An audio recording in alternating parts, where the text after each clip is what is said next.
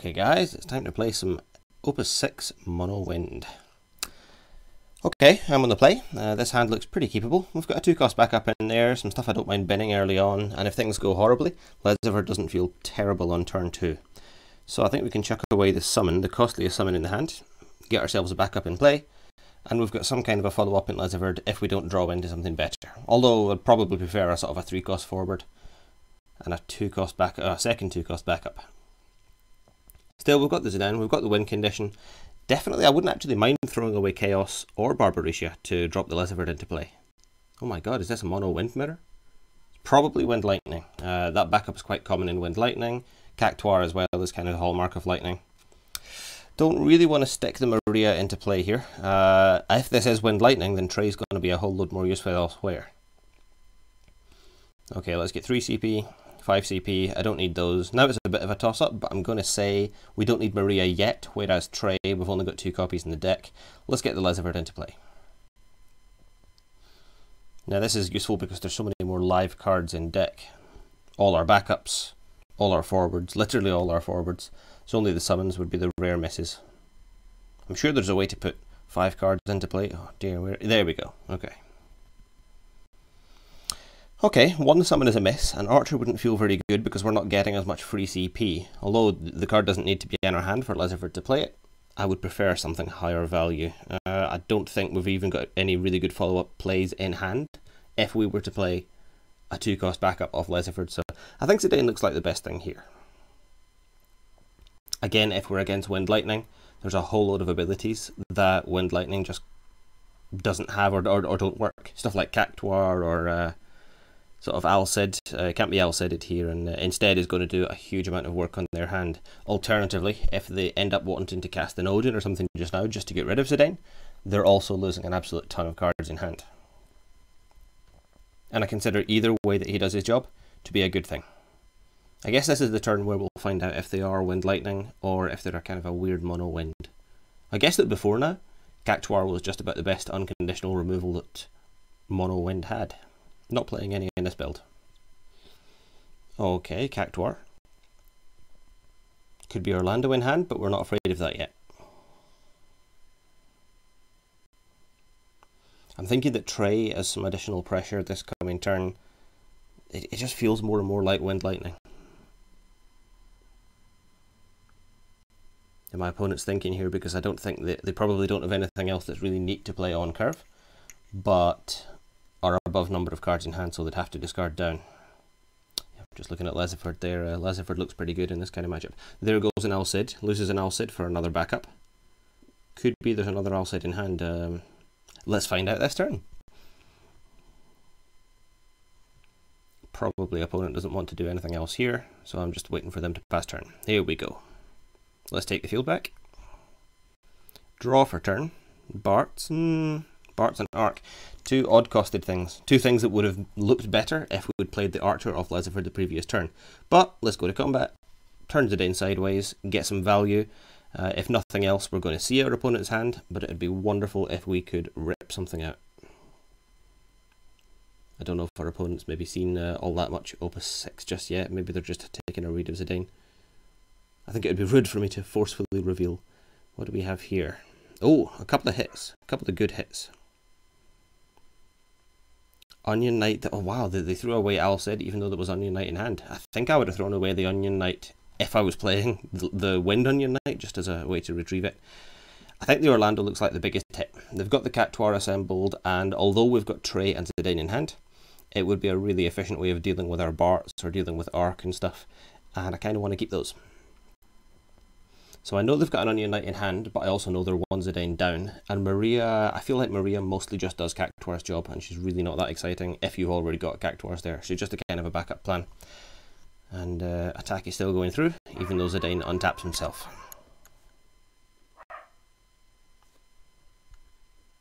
Okay, that's an Eloa in damage, which would be tricky for us to deal with. Would be tricky, I say.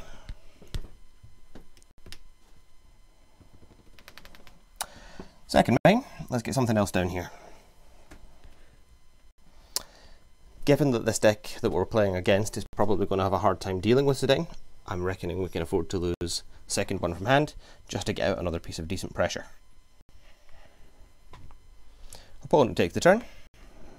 The only on-curve play that I really know about in hand is Seymour, who's useless here, or Maria, who is, if not useless, not exactly useful here. Wow, this really feels like a good matchup. This deck is taking a lot of the hex-proof and hard-to-target elements of traditional mono wind, sort of Canicena mono wind, but it's just a much more aggressive shell. Let's see what they're thinking. Thief could be good here, although having said that, even though I know that there are targets that Thief could hit in their hand just now, I don't really want to crack it yet. It's much more important to curve out and ramp out, and I want to get these 5-cost bodies onto the field. Opponent pays 1. Opponent loses the Onion Knight. Oh, Adele, okay. And that's a Ramu as well. Okay. Yep, summons affected Dane. So that's 7,000 damage to him. Shame there wasn't a neat way we could have gotten Arc into play, but I guess we didn't know at the time. It's just a lucky top deck they got the Ramu that turn. And that's going to, yeah, dull Trey as well. Decent little 2-for-1. Means that Adele doesn't have to pay to be unblockable this turn. I don't mind going 1-for-1 for damage. I think that in card quality, Trey is so good against the majority of what our opponents are doing. And in order to just push through this 1 point of damage and deal with Zidane, our opponent's hand is gone. His work here is done. Let's take the turn. Another backup, maybe? Yeah, another backup. Okay. Well, unless they top deck Eloa, and there's one of them in the bin, I don't see us taking more than 1 point of damage here. So I would much rather just ramp out. And I think... yeah, I'll pass there. I'll pass there. I think I would be okay with them spending the 1 CP to make Adele unblockable. It's not exactly easy for them to force their way through Trey otherwise. Could be something like Quetzalcoatl, but for some reason I'm not feeling it. I think that if they're playing a removal heavy build like this with Ramu too, then it's not likely.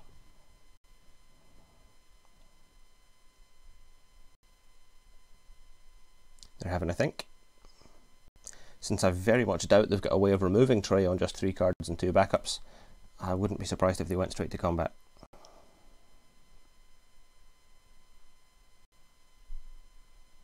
Okay, drops an Archer. Drops a Maria. Oh, Lusso. Okay. Okay. Well, I guess that Lusso and potentially the backup on a subsequent turn could give me a bit of a problem. Oh, there we go. Now I know there's a way that you can look at 5 cards all at once. Nothing here that's really... No, nothing here that Lusso's going to take for 1. But also nothing I'm really scared of. Back to the deck. And wow, that completely emptied their hand. I guess there's no real reason... Oh, really? They're not attacking? Surprising. Okay. Let's keep drawing. Oh yeah, here we go. Here we go. So we might as well go to combat and attack with Trey, because it's feeling like a Bart's turn. We can get a free Aerith into play here. We tap 3 backups, Aerith then untaps 3 backups, and since our opponent clearly doesn't have a response, I'll just skip to the good bit. As much... yeah, I feel like Bart's is going to be a colossal target for them, and then playing another one of them right away would feel good.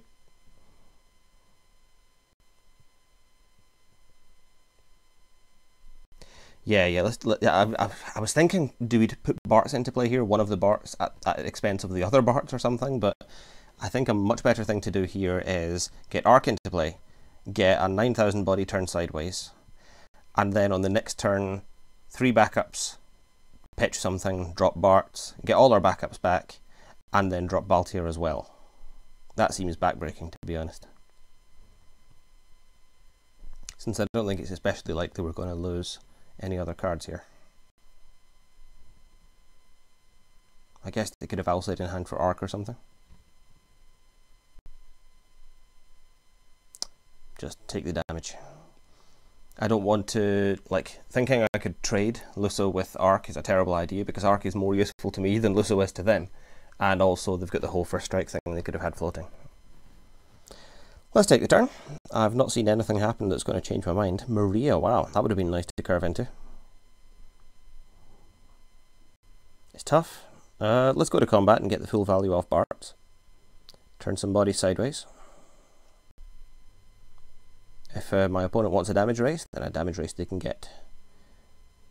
J.D. Lolmo. If you're out there, drop us a comment. Nice playing with you.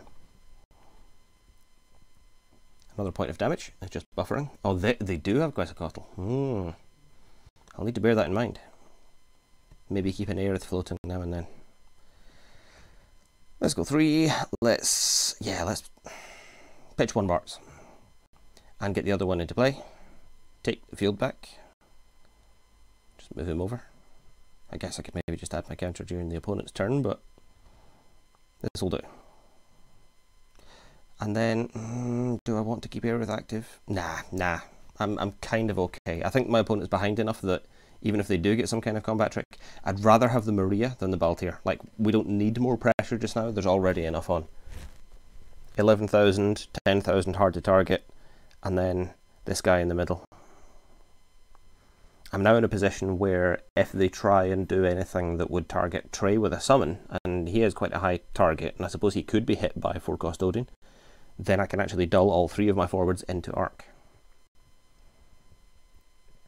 It's that side of Trey that I just love. Best cadet by miles. So unironically playable, splashable. I feel kind of bad for the opponent that's just been left a little bit behind on backups. Could be a very low backup build or something, I don't know. Lusso's quite a good enabler of that because there's quite a few good 2-cost backups in those 2 elements.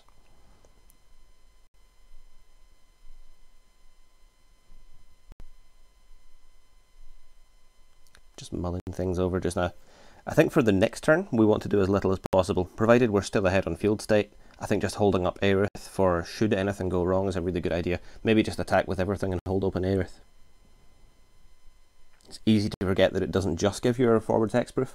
It's got to be one of the cards that's aged the best. And every now and then I forget that Aerith exists, and then I'm reminded forcibly. I got my winning streak up. I was 4-0 at UK Nationals, and then I lost round 5 because of Aerith. Things like that leave a bit of a scar. Okay, so we've got Lusso attacking. We've got Cactuar who can't yet target Trey. I think we can block on Trey. It just feels weird that he would attack in seeing Bart's there as an 11,000. So it feels like he's got some kind of trickery, and I want to make things at least a little bit more conditional for him. Or her, I don't know. So we've got first strike on an... Is that first strike? No, it's 3 CP. What's the 3 CP going on? Not Cannoneer, I'll tell you that much. 5 CP. Oh, Diabolos. Okay. So, breaking Bart's and shrinking Trey. Gotta be, right? Well, what we do here is exactly what I said before. The block has been declared, so damage isn't going to go through. And we can invalidate at least part of Diabolos by dulling the whole field before it resolves into Arc's ability. Bart's is still going to get broken because he's still a legal target. And I don't know if my opponent has realised that Lusso is going to die too. But Lusso is definitely going to die too. Although he could now Cactuar. I keep saying he. Yeah, I think I just need to remind him that Lusso's dead. I'm still going to take the damage from Adele. Let's take 1 into damage while he's... There we go. Oh, it's the other Trey. Okay, I was good to keep him alive. Card just does so much work. Especially against the really interactive elements. We're a tiny bit... Well, we're still ahead on field, but a tiny bit less so than before. And yeah, it's a shame I kind of chucked away the Barts. I'm thinking just go in with the team, maybe drop Baltier, and then keep Aerith open. 2 Aeriths in hand, it's practically impossible to fight through this now. Where was she last turn, huh? This feels really, really good. We're ahead on backups on field state and cards in hand. It's just the blowouts that Trey causes against this archetype. And Zidane as well, I guess. Zidane forced our opponent's hand in the really early stages. Baltier comes in as a 10k. Could be Alcided, but I really don't think it's likely. Just, again, hand size and coincidence and all that stuff. It's not long since our opponent completely emptied their hand on the Luso.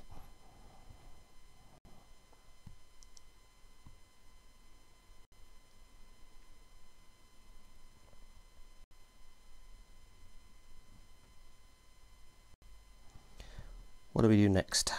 So Lesiverd's kind of lying dead in hand, and well, the Air are the very opposite of dead, but they can't be played. You know, they're effectively like a super conditional 1 CP summon in our hand just now. I think we're still ahead enough in board state. Unblockable, the Del goes through, hits another Arc. Good thing Arc's alive.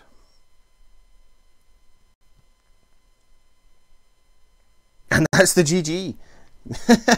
Yeah, that's a heck of a win.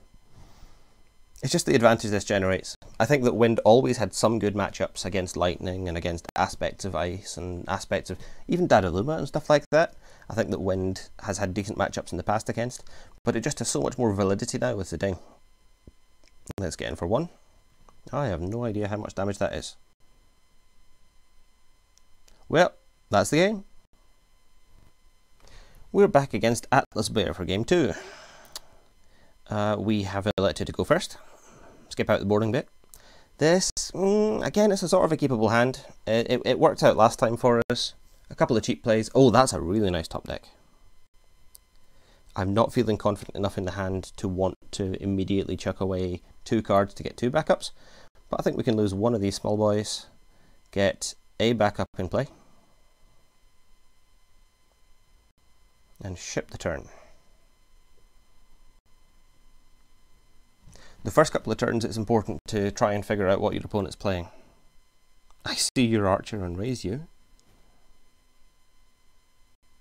What's going on here? Evoker for an Archer, okay. Okay, the fact he's playing Evoker suggests this is a mono Wind mirror, and he could be playing something that's even rampier than I am. In those games, Zidane's going to be quite important to just take the gas out of your opponent's engine. Another thing, dropping a Moogle. Okay, on a Geomancer.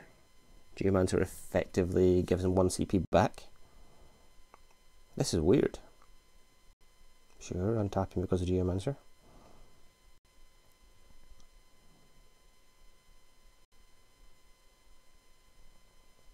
One CP. Oh, not seen that in a while.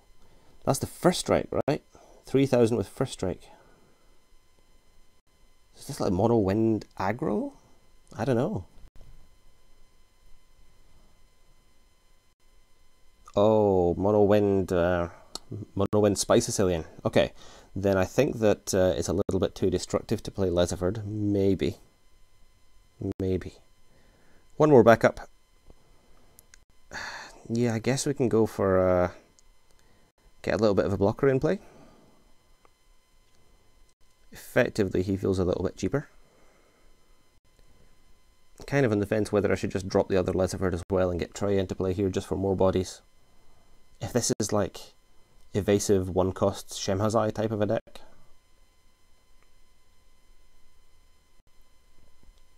Then I think a damage race is maybe more appropriate. Fast opening for both parties though. Let's see what we get here. Yeah, this is first strike. I guess the first strike could actually be really quite interesting with the power reduction in Wind.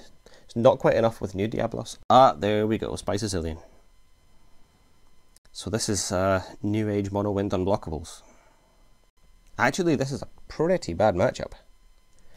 So, as I've been harping on about Wind recently, there's a real improvement in the removal we do have now that Chaos Walker of the Wheel feels better. But that's only really going to make sense in mid-games, long games, when you've got Zidane who's able to start stripping people's hands. Yep, I'll just take the damage. Choosing the Archer. Yeah, the point was, I really don't think, apart from Baltier combos, I really have a lot of removal that's particularly expendable on Small Guy Rush.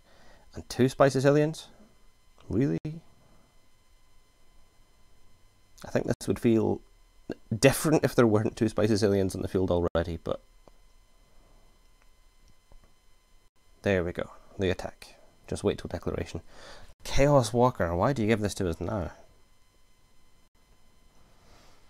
I guess I could break the Archer, but if this is aggro, if it's low curve, they've probably got a ton of forwards in the deck. I don't know. I don't know if that's really in our favour. They could drop something absolutely horrible. If they dropped like a Luso or something, I don't know how much of the tactics engine they could be playing. Maybe the last game just tainted me. Oh, my opponent's wondering if I have to use the EX here, and a reminder for everyone at home that you never have to, but yeah, learn the fun way at Nationals. It was one of the tables next to me in some sort of a ridiculous situation where they hit a Leviathan into damage and the only target was 5-cost Deleter from Opus 3. There were a lot of judge calls that day. Good times. 2 more backups, not really what I wanted to see. I've already got some massive regret at not playing Trey to go into damage race mode to try and beat the Spices Aliens. Spices Aliens are a very big upgrade to a mid-sized number of bodies, but that changes if I have equally as many bodies on field, and then card quality starts to matter more.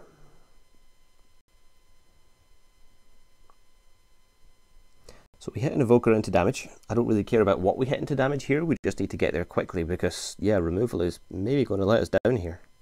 Not that I think Cactuar or anything that's not in this deck would really help us out. We could do stupid stuff like Barbaricia, Cactuar. Let's get an Aerith into play. Definitely feels like time to stick Trey in. Bye, Lizard. Should probably just drag them, to be honest. It's just another body. I want my opponent to be obligated to stick more bodies onto the field if they want a chance.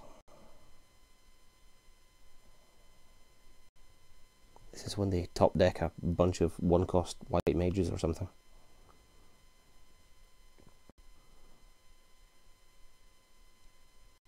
What do we have here? More Spices Aliens? Oh, 2 of them so early is going to feel bad. I just know I'm going to take a lot of damage here, and there are no small blockers in Wind, you know? I think the smallest thing that I could unironically maybe use in Wind is the 2-cost Y'shtola from Opus 1, but you kind of don't want to. New Y'shtola is just better against normal decks, where the decks you're maybe likelier to see.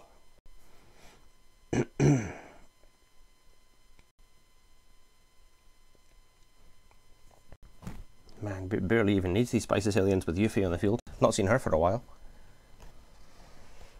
Oh, the world would be a different place if Baltier tapped for 3 CP. Baltier is definitely the search if we top deck another Mog. But it has to be soon before we take more and more damage. Okay, Archer gets us for another one. Nothing we can do about it. I'm slightly consoled that I don't really think there's much in our opponent's hand. I think that Chaos Walker is a little bit too risky, perhaps, in hyper aggro. Maybe not. Maybe that's a direction to explore. Choosing Miss Archer.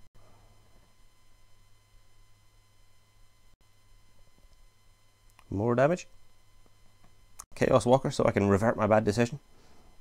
Barbaricia. That's fine, I think. I mean, I think she's just another sort of slightly overcosted dumb body in this kind of a game state. My opponent's never going to be able to block, but in exchange we can never really block them, and then paying 4 for a 7,000 that doesn't do anything. Black Chocobo, man. I don't think it's particularly likely that they're going to need the party effect on that.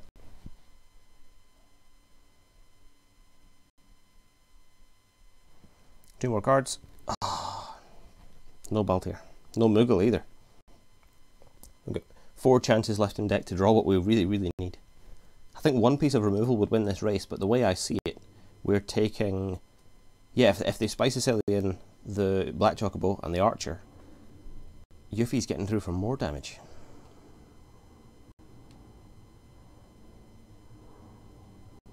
Fallacious Wanderer. Like, there's no point in holding things back to block because there's nothing I could block in this kind of a deck except maybe like a hasty regular Chocobo. Shara, yeah, nothing relevant. Nothing relevant can come of Shara there, so I'd just skip past it. Although, because there was only the one target at the time, I'll just mark 3 on my boy. Grave Hate White Mage. Strange inclusion for this deck. I get the feeling it's just being included because it's a standard unit 2-cost backup and not because it's actually really relevant or anything this deck is scared of. Let's drop Arc. Just more on curved bodies. Try and turn this into a damage race. See if we can get a good top deck. I wonder actually if we'll have taken too much damage by the end of this turn to matter at all. Like if we top deck Baltier now, he's going to need another turn to untap. I think we need summons. I think we need Chaos Walker. That's just it.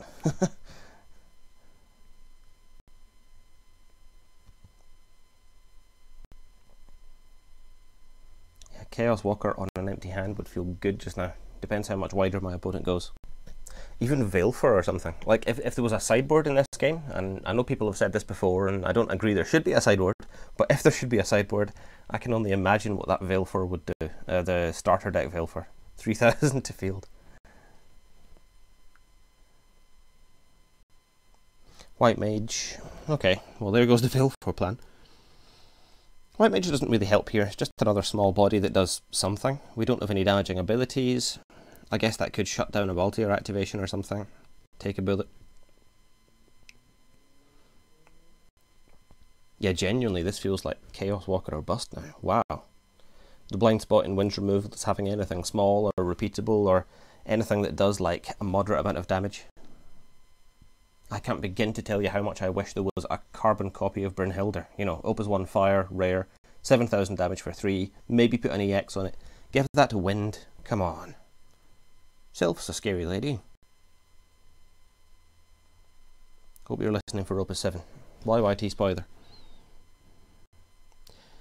Okay, that's 2 more points of damage. Nothing I really mind losing. We can't block that.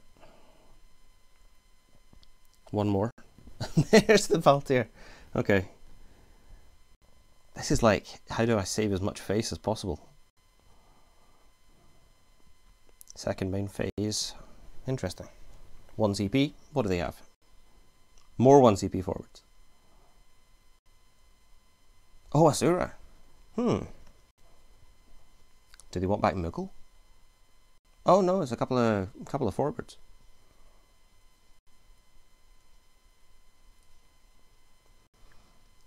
I don't know. I don't know if that really helped as such, because it's not as if they're really going to want to block with their entire task force. I think that's like just about the only way they'd lose. Okay, Bartz is another body that does nothing here.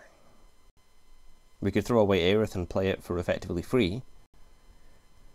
Now what we need here is... we need a Moogle search. And we probably need that search to be for Chaos Walker. And then on their turn blow something up. Now we're still going to take too much damage. We would also need to hit a Chaos Walker into damage. There's not even like a forward that does 3000 on entry to all opponents' field or something. Nah. Let's go to combat. See if we can provoke a terrible misplay or something. I don't believe in conceding. The only deck I think it's worth conceding to is really, really far on in a game against Yuri on your mill.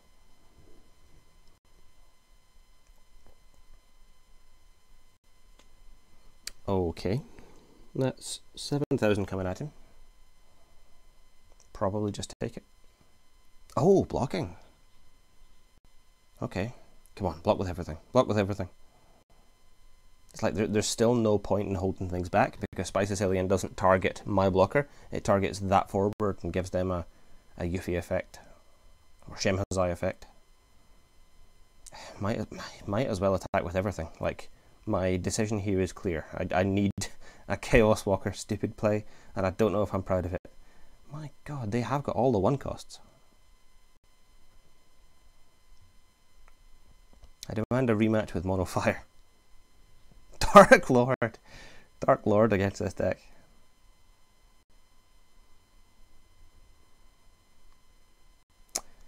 Do I search the Chaos Walker just now? No, I it would be a terrible idea to do it now, because if they have another forward in hand and drop it, it wouldn't have Summon Sickness. So I could do the search now, but I shouldn't Chaos Walker just now. And I don't really think Bart's does anything either.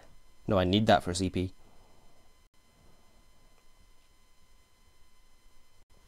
Like, it's not worth your while running 1-costs just so that you've got something that can block a Spicy Sicilian 1-cost.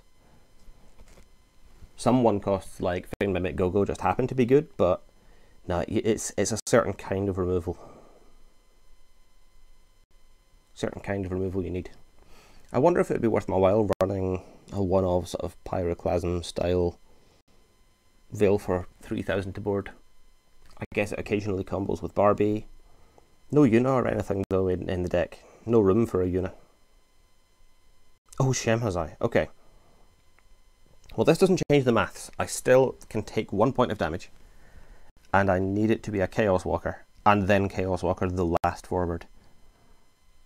Which, it's just the dumbest thing.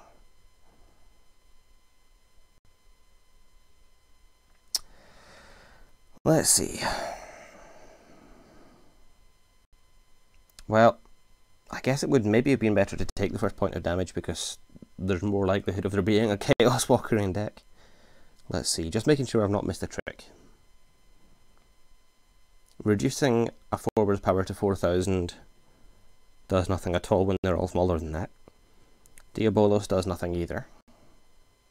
Only just barely got the CP to cast it and it wouldn't do anything because of Shemazai. It is Chaos Walker. Well, now that I've searched, I can't fail it. Yeah, genuinely, like, the only way out here was hit a Chaos into damage. And that feels bad. So yeah, I guess this is a kind of a warning lesson for anyone playing Mono Wind. Do it, but not in a room full of 1-costs. 1-costs and spicy boys. Alright, let's take it. The most important damage I'll ever take. That's game. Yep. Can't do a thing. I would have needed to take it and then blow up the Archer and then also Chaos the Yuffie. And then, I don't know, start swinging for game. If I still kept the Aerith open, then I would have been able to do that, but nope, that's all I got. GG. It doesn't put me off Mono Wind as a deck. Whoa, everything taps down. The Spicy Sicilians are attacking.